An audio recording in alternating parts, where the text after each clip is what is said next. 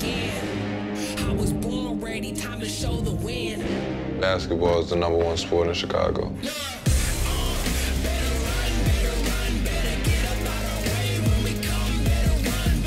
It's probably the favorite game to bring the city together. My draft process wasn't like everybody else's.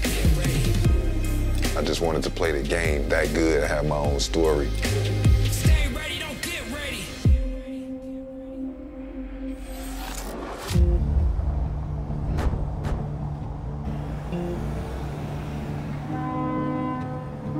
I'm from Oak Park, Illinois, just outside of Chicago. I got into basketball because of my brother.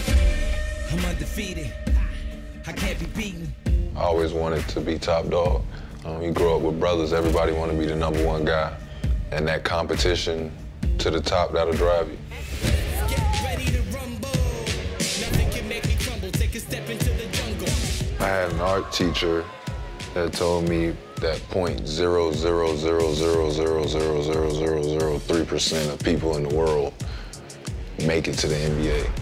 And I'll never forget automatically just associating myself with the 0.0000000003% of the world. Like, I'll be part of that then, and y'all could be part of this other side. But I know I'm going that way. Welcome to the main event. Let the lights go down. The best thing about the Combine, you get to show people you're grown up.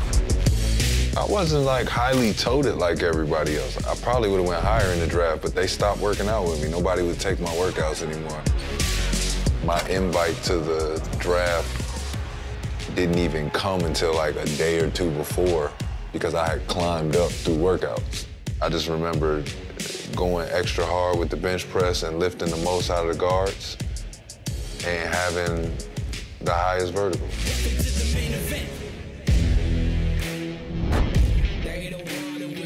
My draft night was better than going to the draft. You know, New York booed me when they picked me. And it's cool now, but that shit was not cool then.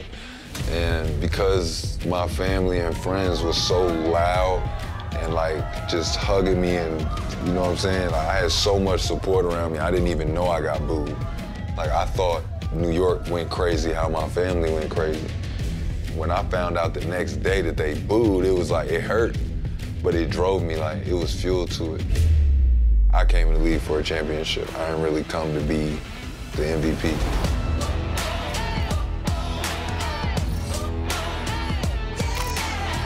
My first year in the league was crazy. I'm Melo's rookie, so on the road, I go eat with Melo, hang with Melo. After practice, I got to watch Melo's ice routine. You know, having Tyson Chandler there, I got to play with Marcus Camby, Jason Kidd, Raymond Felton, and I was lucky that I was one of the young guys on a veteran team to get to see exactly how you move and how you structure things to get done what you said and to get accomplished.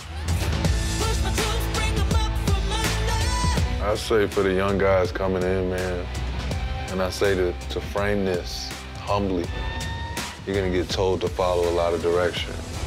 Remember, they came to get you. And you can't forget to be you. And remember, you love basketball.